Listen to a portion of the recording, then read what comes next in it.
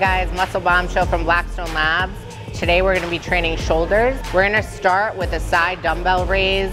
I like to start with those just because I feel like it helps warm up my mid-delt a little bit more. It gets my joints going. I don't feel as stiff once I start getting into my exercises. We're probably going to do about 5 sets here. Keep the rep range a little bit higher, just so, like I said, we can get warmed up.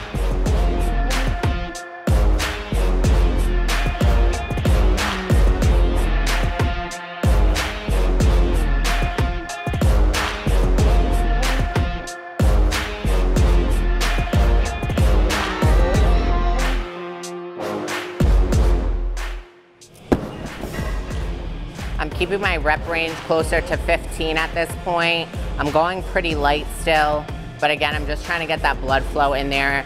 That way, once we get into the heavier movements and shoulder press and things like that, I feel warm enough.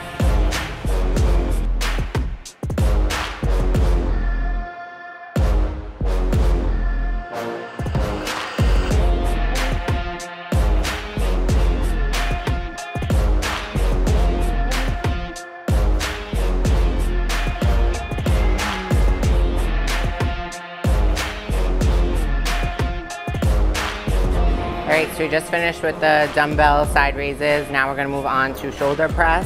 Just a heavier compound movement. I feel warm enough now to jump into this. Again, I'm gonna keep it at 4 sets. Rep range, probably at 8 to 12 because we are gonna try and increase the weight every single set that we do. So let's get into it.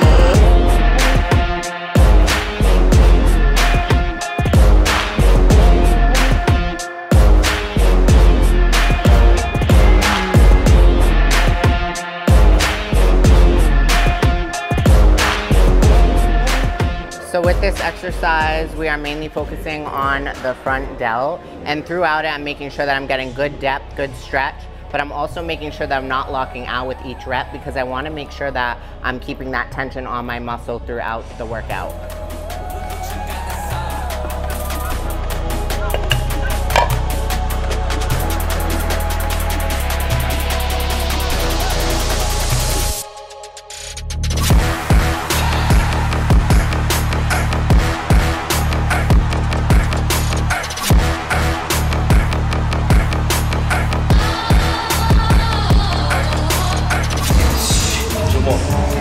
Come on, last one.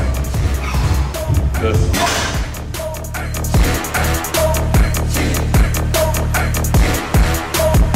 Push. Come on, push. Last 2, come on. Up, no.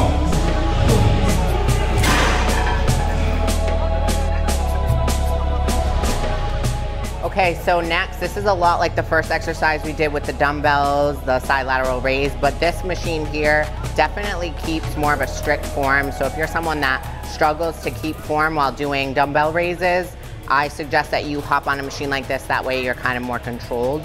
We're also going to superset here with the reverse pec deck. That way we're hitting our rear delt and we're getting all 3 heads of our delt so we're not missing anything.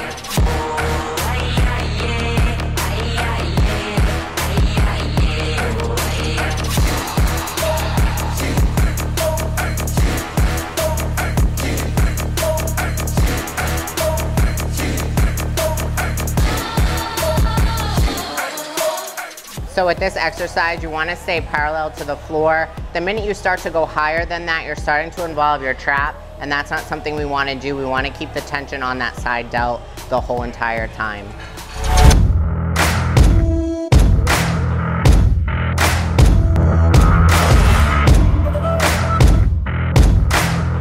For the reverse pec deck, what we want to do is make sure that when you come back, you are trying to get that squeeze. And then obviously when you come back for it again, you are getting a good stretch. But basically you're just trying to target that muscle back here. And it is a very tiny muscle. You don't need much. I don't go super heavy on this exercise. And if you notice, I actually do just stand over the C. I am really short. So when I sit down, I feel like I'm just not targeting it as well as I could.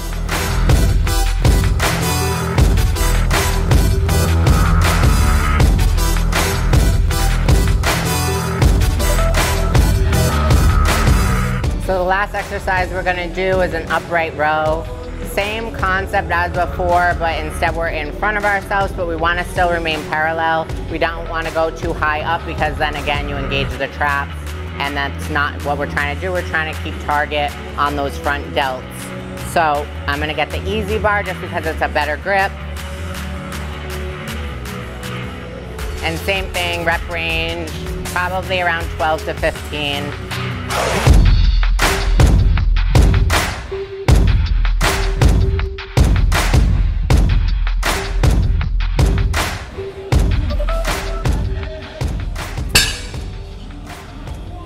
All right guys, so that was our shoulder workout. I have my boyfriend here with me today. He is my workout partner. I highly recommend you train with someone that can push you, spot you. It's very helpful through the workouts. I feel like I definitely achieve a better workout with him by my side. I want to give a big shout out to Scott today for allowing us to use his gym. We're at General Fitness in Fall River. It's a very nice gym, a lot of equipment, big space.